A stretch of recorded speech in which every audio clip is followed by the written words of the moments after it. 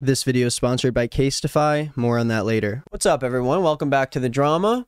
I didn't get a lot of sleep last night, so energy is just a notch lower, but I think it's about to pick up in a second, right now. Listen up, let me do my little video essay intro.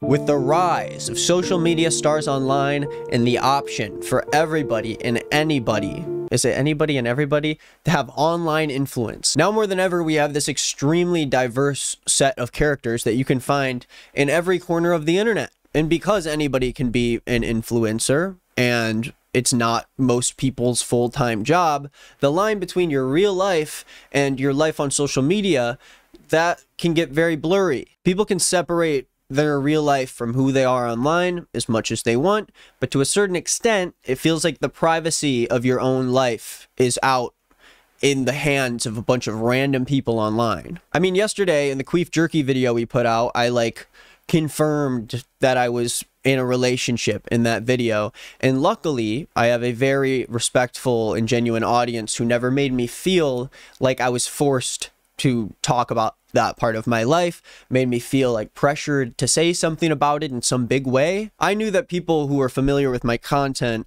would treat me in that way, and that's a great thing to know. It makes me feel very safe about keeping my private life as private as I need it to be.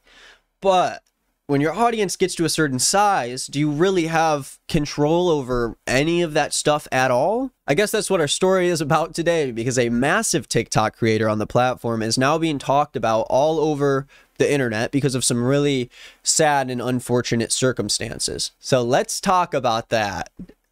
And don't forget to watch the queef jerky video. It's really funny. I had a fun time making it. I think you'll get a goof and a laugh out of it. And I walked back in the room to hear Ethan just screaming at the top of his lungs, and he was doing this amazing hook that he came up with. Pineapple upside down, yeah. In the toilet, I make a brown, yeah. It's kind of based on a true story. Now on to the news. This TikTok creator by the name of Ashley Elliott, it has 14.6 million followers. And the reason I bring up that original intro that I just talked about is because I had no idea that this person was on the internet. Most of you probably do, but if you don't, let's talk about why she became this famous in the first place. And that is because she is known as the hair gel queen, I think. The gel queen.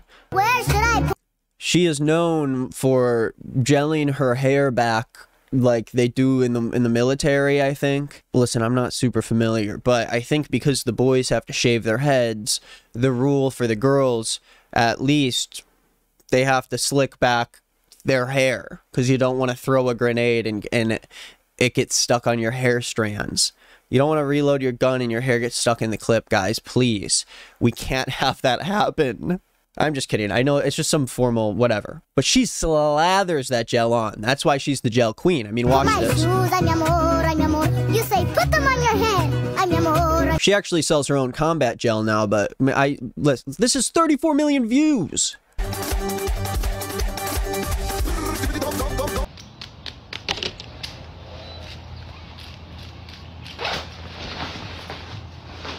So I guess her whole thing is that put a little bit too much gel, so we're gonna take it off right now.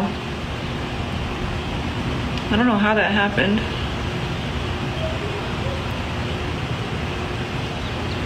But I think this is like basically what the TikToks are like. She shows her process, really getting that bun down, really making it so she has nothing, no grenades, no magazines are getting caught on any pieces of hair. It's going in the bun. I think this is how you create the big bun.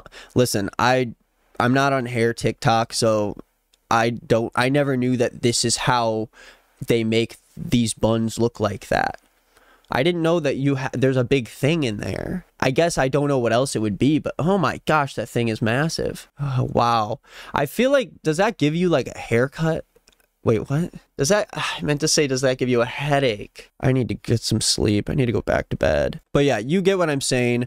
A lot of hair stuff going on. And the reason why this controversy started was because, oh my God, I have to go through a lot of these. Now, what we are missing is that a lot of these TikToks used to have another person in them, that person being her husband. They used to make a lot of couples content. She slowly started integrating him into the videos. People loved him as like a little side character, supporting cast member. This is like one of the ones that I found reposted with her and her husband. My husband would react if another woman flirts with him. There's like a video where she like really smacks her husband's head with her. Oh wait, is this it? No, there's one where she just like, there was one where she smacked him in the back of the head. It was crazy. Oh, I'm so sorry about that. So I posted this video yesterday, and so many of you guys are mad thinking that I intentionally disrespect my husband all day. I would never do something that my husband was not okay with. We are content creators. This is what we do. So y'all don't have to be the hero to try to save my man from me. But people were really confused when all of a sudden she posted a TikTok from her car talking about a hypothetical relationship that someone would have with their husband, and doesn't say it's her, but makes a very specific situation in her TikTok. Let's hear part of what she said. He's gonna be the hardworking man he is, and he's gonna take care of us.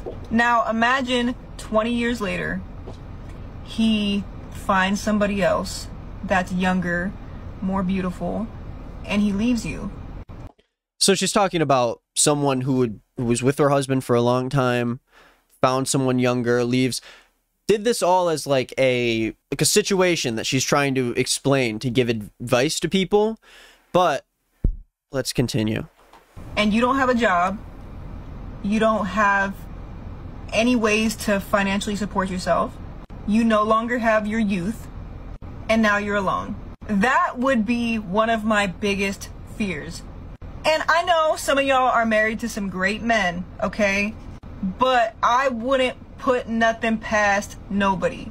Somebody might tell you today, hey, I love you, I would never, ever, ever, ever do that to you. But in 5 years, 10 years, 15 years, people change. She explains this situation, and everyone is like, hey, that seems oddly specific. Is anything going on with you and your husband? Is this about you by chance? Just by any chance? Now, I could only find the next video through this TikTok, but she used the last TikTok to talk about why she will never stop working, why she'll never stop the grind, because the husband could leave you at any point, ladies. Come on. And then everyone's asking, hey, is this what happened to you? Because this seems very specific. Seems like it might be a situation you're talking about. And this is how she responded. You guys, this is not my situation right now. I was just telling you the reason I will always work and why I would teach my daughter not to depend on a man financially. This has nothing to do with me. I literally brought up a scenario saying if you were married to a man for 20 years, you've never had a job, you've never had any skill sets because you thought he would take care of you for the rest of your life. And imagine if he left you for somebody else. It was a scenario. So she makes it very clear. That was not me. I'm not talking about that. I have a daughter. Basically explains that this is not her situation. She has a daughter with this dude, and she's like, no, that's not what happened, but this is why I'm telling my daughter never to depend on a man financially. Everybody goes to her page, and suddenly you scroll down, and all these TikToks, half of them used to be TikToks that had her husband in it. And all of a sudden, no husband in sight. He is completely gone. He is wiped. You might say he effed around and found out. I see how that happened. Wow, that hurt a lot more than I expected. What did I do wrong? Oh yeah, that's my 3-year-old, by the way. Yeah, I'm a dad. It's a whole thing. That's just nice. So everyone goes to ask her about why the husband's not there. By the way, shout out to T with Lady who put these clips together. Let's see what Ashley says in response to this. All the videos of my husband have been removed from all of my platforms. And I understand that this raised a lot of concerns, especially because a lot of you guys follow us for our couples content. But I did start this channel by myself in 2020. I've always loved being on social media, and he did not. Over time, I talked him into being on my social media, and we saw how well the videos did of us together. So we just continued. But it was something that I was most definitely much more passionate about. But he no longer wants this lifestyle. So I get it if he doesn't want the lifestyle, you know, and if he's not comfortable with it anymore. but like there were a lot of posts with them too. And it's like, you could have just stopped making the content with him. Seems like it was something more serious than that, but I'll let her say her piece. I'm not gonna argue with her life. Now, in this same video, she also addressed the fact that people have noticed that she is no longer wearing her wedding ring, and this is her response to that.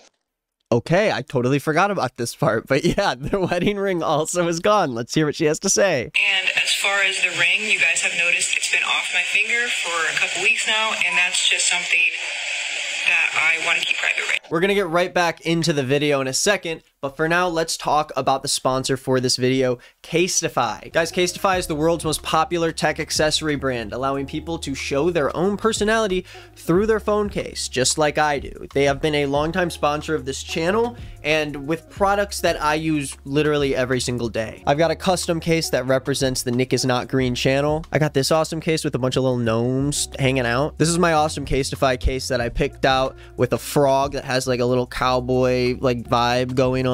I love this artist, and they have so many cool cases on Casetify's website. I could have picked 10 more designs that worked just right for me. Even custom cases that have my initials and have the word barf on them. How cool is that? And my favorite thing about Casetify is their commitment to sustainability. Not only are their cases 65% recycled in plant-based material, but in 2021 they collected and recycled over 51,000 used phone cases. Listen, and not only are all these cases stylish and sustainable, but they're protective too. They save your phone from up to 11.5 feet of protection, and I can prove that with a drop test right now. It goes from being in that snug little case, bounced right off the corners. Everything's all good, as usual. And Casetify knows that these cases aren't just cases, they're canvases for artists. And Casetify knows that, which is why they created their global creative hub where they partner with artists all over the world to bring new and fun designs to you.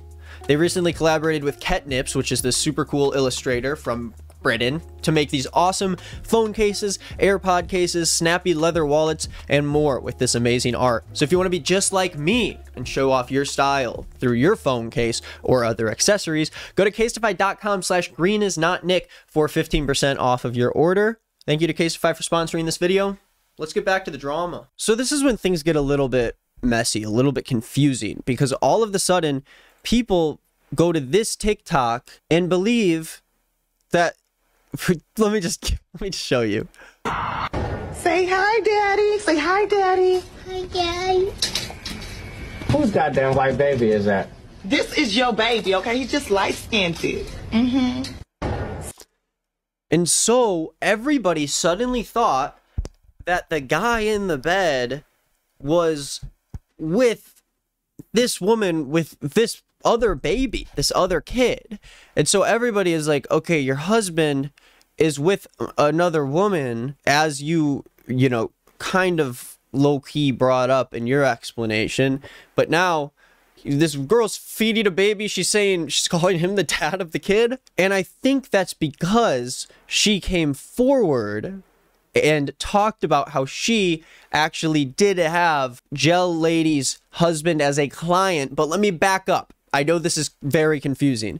This guy right here is not actually the husband. Yes, the girl on the right was, I'm trying to figure out how to say this in a way that makes sense. This girl right here by the name of Monique is a sex worker, and part of her job is doing sex work by meeting up with men who hire her for whatever they may please. But this man is not that man. Now, I think because she brought it up, people were like, oh, this guy, he looks enough like the other guy. They're not the same guy. She is in an open relationship with what I think she at least said is her baby daddy, but her sex work side of her life actually did intertwine with Gel Lady's wife because the guy... Does any of that make sense? Do I need to draw it out for you guys? So listen, here's TikTok Lady. Here's TikTok Lady's husband. Here's Monique. Here's Monique's husband. Now, Monique and her husband, they have multiple kids together. They have like a few daughters or whatever. Gel Lady and her husband, I think, have one kid together. I think they're actually legally married. They're not legally married, but they are in a relationship. This relationship is not open, but this relationship is because of the sex work aspect of it. Not that the sex work necessarily means that it's an open relationship, but in this case it is. Gel Lady's husband decided that he wanted to talk to sex worker Monique. They talked. It was not the TikTok right here.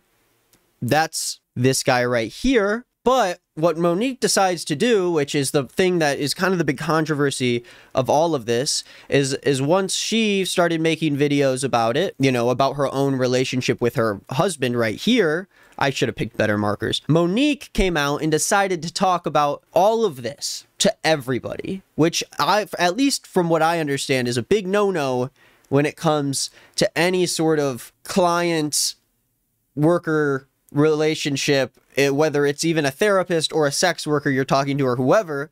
I'm pretty sure it stays between you two, but of course, Gel Lady didn't know about that, and of course she has every right to talk about her own relationship, but Monique shows up to talk about what happened between her and Gel Lady's husband in front of everybody on the internet. I've said this many a times before, I'll say it again. These people, there's no reason any of you guys watching this video, there's no reason any of you guys need to go to their pages, comment on their lives, send them messages their way. We exist to watch what is happening on the internet, but we do not exist to go to those people and cause them more harm, because at the end of the day, we are only seeing this through TikTok. And it is kind of uncomfortable even talking about this going on, but because Monique made it so public, I think it's worth having this talk about what is and isn't okay when it comes to these kind of relationships and where you're crossing a boundary. And I'm going to say that Monique may have crossed a boundary here.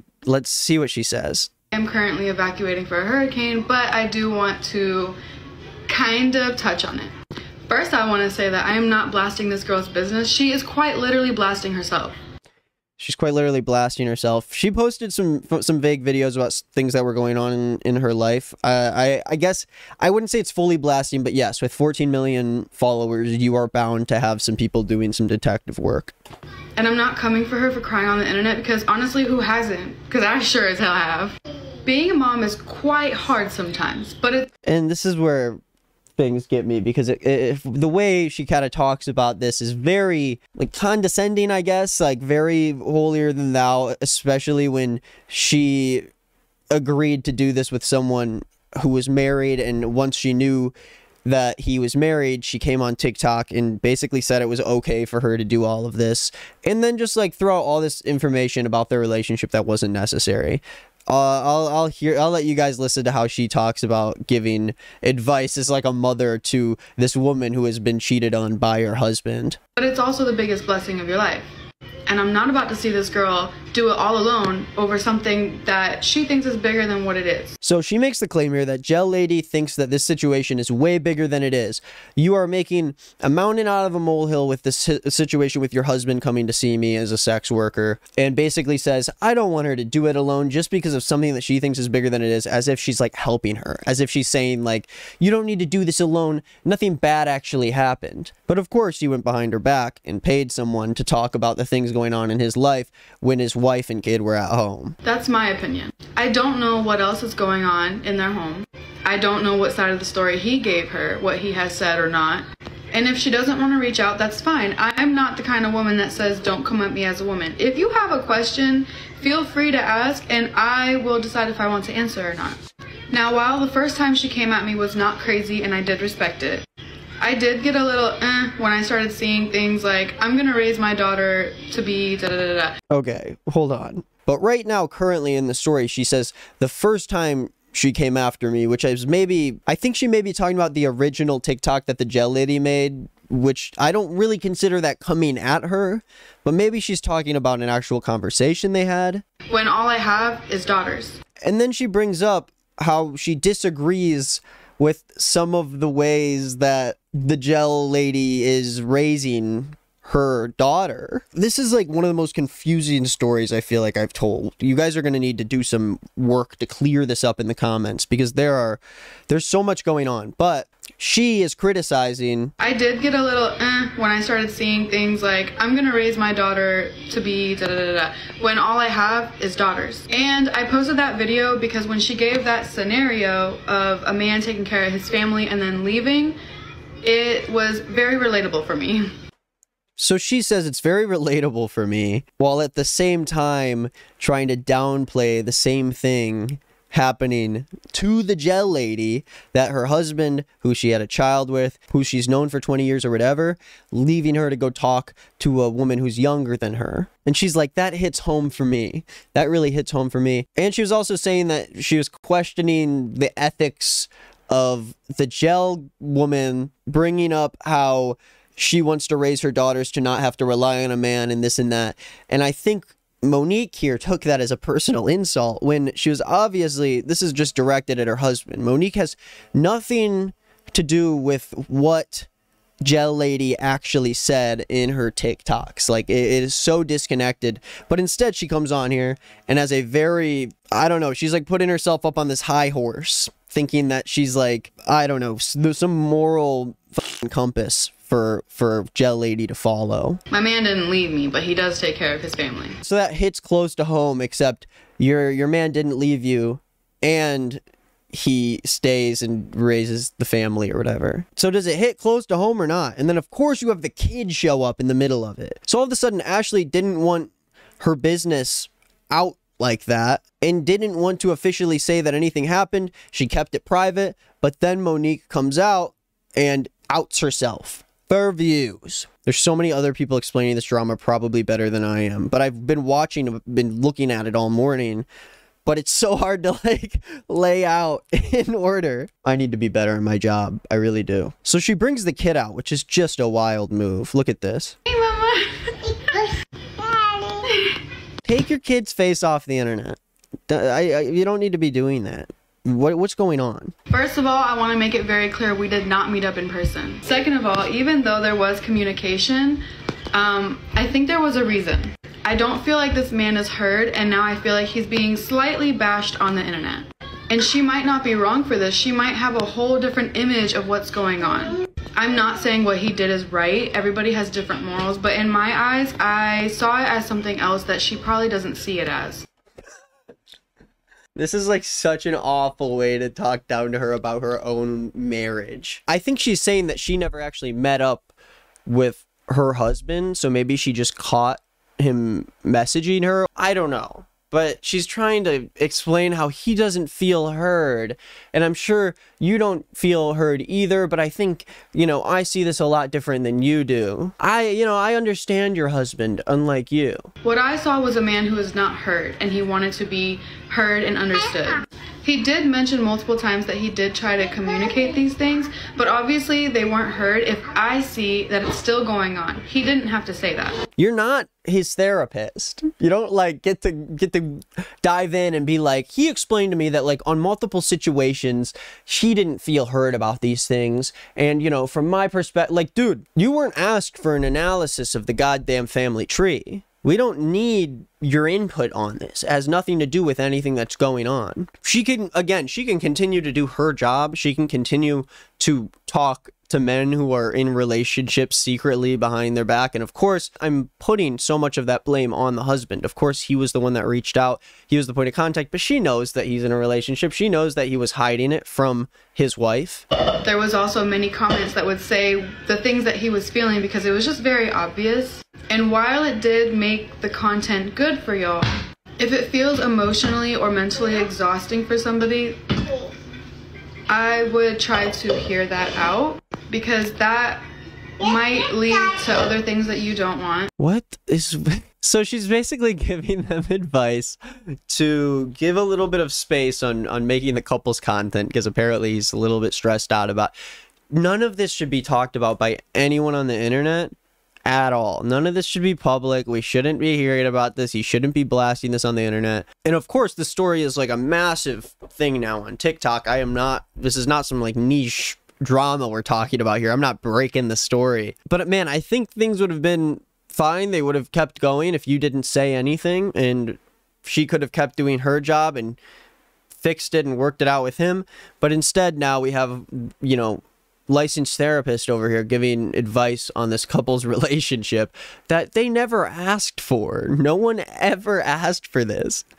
After hearing this video, would it be worth twirling your whole family if he never did what you felt like in that scenario, leaving or cheating on you? My opinion, if he was lacking in other areas of the home and didn't want to make content, okay, then what the hell? But if he is there for the children, if he is there for you, then if this is something you find enjoyable, and even if it's not enjoyable for you, but if it's something you're good at, I understand he's your partner, but notice. Dude, stop with the yapping. She really has to hit the full 3-minute mark so she can get all that watch time. So what I'm gathering from this is that when Gel Girl was talking about her relationship and she was talking about this hypothetical situation, she was equating it to the way it really felt for her husband to talk to this girl behind her back. He didn't actually go out. Nothing actually happened. They didn't meet up in person. Well, when I say nothing actually happened, I don't mean the actual conversations that they had online. That did happen. And I think Ashley put those videos up initially without the thought that everyone was going to start speculating and that this girl was going to come out about it and that all of this was going to happen, because she didn't actually convey any of that stuff actually happening. She actually specifically said that that was not her situation. But now we're at the point where we're bringing up all of these secret things that have nothing to do with any of this because Monique over here wanted to have some FaceTime on the cameras. I want her to know her man loves her. He made that very known. What was with the little heart, the half heart at the end? This is like that girl in the He Said Us video who did the weird thing with the guy. You can check, and she like flips off the camera at the end. Oh yeah, and this one's for the haters. Good. Stop. 28. 28. So she makes that video here, you know, gets 4 million views, and then she keeps going. Like, she keeps posting about it. What is with y'all? She didn't ask questions. You're not asking questions. But both of y'all are coming at me with assumptions. Dude, your kid is in the car. Cut it out. We should not be talking about this anymore. I'm done. I'm sure there's more videos of her making herself a part of this situation. But obviously, my advice about this whole thing is that people leave everyone alone. Go back to doing what you're doing. Stop causing more people to put in their own input on something that they're not about. I guess technically I'm putting in input on something that I'm not about. But, you know, I'm trying to figure out the best way to respect this poor woman's life when everyone is deciding to speak for her at this point. But the best I can do is urge you guys to also be respectful to people online and to stay back when you see stuff like this. You can, you know, watch and engage with the content and the drama. The internet is built off of the connections that these people make online and the way that we interact with each other and the impact that it has on the entire culture of the internet and what we are a part of. I guess that's just like a complicated way of saying that's the drama. I hope you guys feel like I filled you in. I know this one was a messy story. It's really hard to figure out exactly where it's going. But either way, thank you for watching. If you want to see more drama on my page, I just posted a video on Monday you can check out. It's pretty spicy drama. A lot of relationship stuff this week. I'll put some playlists on the screen of some other drama videos I've made. You can check out the new Queef Jerky video. I'll put it right here on the screen. He Said Us has been making a lot of moves. But yeah, thank you all for all the support you guys have given me on this channel and all the other stuff that I've been putting out lately. I'm very excited to release even more stuff in about 2 weeks. I'm putting out a song and a music video that I made for a solo project, September 15th. So I'm excited to start talking about that a little bit more. But yeah, that's it. Thanks guys for watching. Let me know what you thought in the comments down below, and I will talk to you very soon.